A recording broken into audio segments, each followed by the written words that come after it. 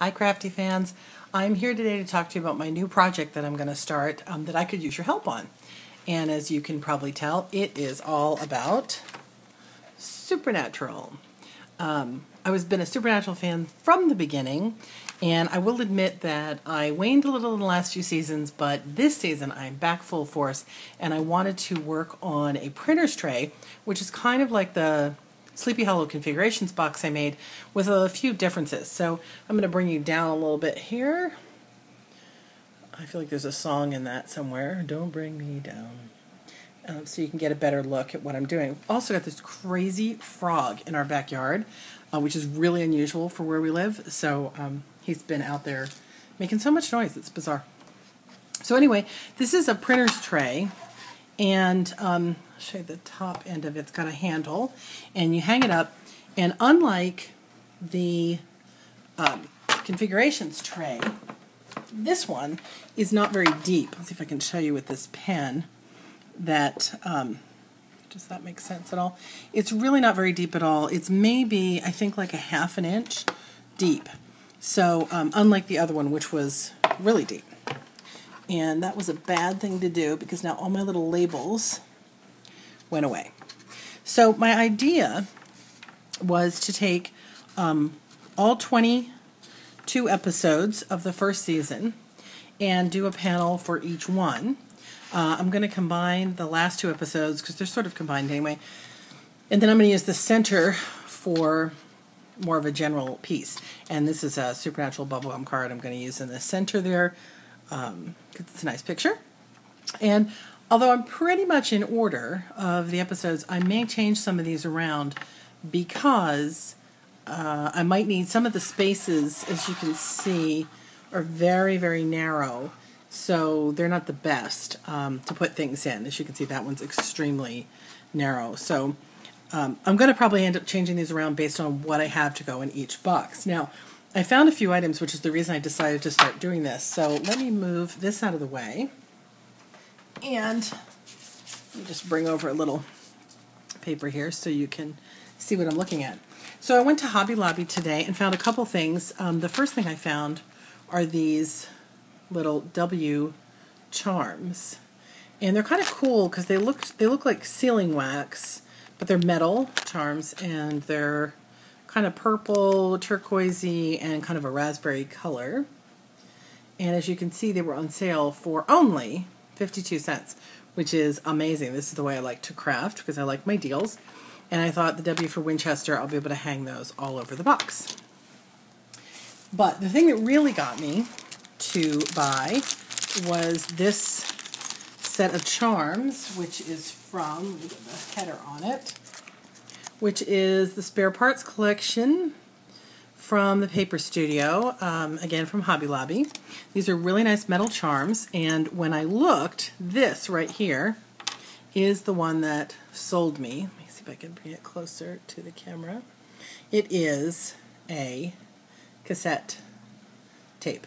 And of course, if you watch the show, you know that cassettes are Dean's favorite. And so that is going to go in the pilot section. You know, driver picks the music, shotgun shuts his cake hole. It also came, I wouldn't have bought it just for that. Well, I might have. But it also came with a plane, which I can use for Phantom Traveler. And I didn't even notice until I got deeper until I bought it. It came with this fabulous bike, which will be perfect for Dead in the Water. I'm going to want to paint that red, and I know there's ways to do that, and get my husband to help. And then there's a bunch of other really interesting pieces that I think I can use, maybe not for this season. I think I might use this compass for Wendigo because that's kind of the first place that they reference John leaving coordinates and using a compass, using some kind of locator to find where they are. So I might use that. There's some weird little just gears, which I might just use for decoration. And if I go further into another season, there's this bow and arrow, which I thought would be really great for the episode about Cupid, and maybe some other episodes, because I think the boys actually use a bow and arrow or something in another episode. Can't quite remember that. There's also these 2 nautical pieces I really like the ship's wheel, not as crazy about the anchor. And I thought for, oh my gosh, I'm a bad fangirl. I can't remember the name of the episode off the top of my head, but the one about the ghost ship. Is that one of the early Bella episodes? Gosh, why can't I remember the name of the episode? I'll look it up later, or you can just type it in the comments below if it's driving you crazy too. But it's the episode where people are drowning on dry land. The only thing I have no idea what I'm going to do with is this little purse. I can't really think of an episode that a purse absolutely signifies it, but maybe. I don't know. I'll have to think about that one, or that'll just be the one. If that's the only charm I don't use, that is pretty amazing. So while I was there, I also picked up Black Soot Distress Ink. All of the Tim Holtz line was on sale at Hobby Lobby today for 30% off. And that's also where I bought the printer's tray. That is not a Tim Holtz this time. I can't remember the maker on that one. But I'm looking to see. It's just called a memory tray, and they have a lot of different sizes at Hobby Lobby. So I got Black Soot Distress Ink. I have Tea Stain and some other brown ones. I've seen a lot of people using the actual black. I thought it was kind of silly to buy it first because I have a black ink, but this is kind of different. Distress inks are a little more translucent, and they're really great for edging. And I was thinking, if I'm doing Supernatural, black smoke and all that, I'm probably going to use that. And what else did I get? Oh, I've also been wanting to get one of these. This is a Tim Holtz Distresser, which there's little teeth in each of these holes. I'm not sure what each hole is about, if there's different teeth or what, but you basically run this across the edges of your paper and it tears it up and gives it a really nice distressed look. Then you can hit it with your ink. And that was 30% off, $4.99 originally, 30% off at Hobby Lobby this weekend. And that's all I got. I will say I saw, and I don't think I have a picture of it here, Hobby Lobby has these really nice giveaways, creative inspiration giveaways. This one is called the Steampunk Story, and it's a really nice folder. You know what, let me bring you back up again a little bit so you can see this a little better. It's a really nice project sheet with just some great ideas on how to use some steampunk pieces. And then I also picked up this one, which is about how to alter metal pieces. So maybe I can use that. And also this inspiration sheet called Color and Ice. But what I saw, that I did take a picture of with my camera, which I might try to upload later, was a line called Fairy Tales. And it's a line of chunky charms, so kind of like these, but like each charm is huge.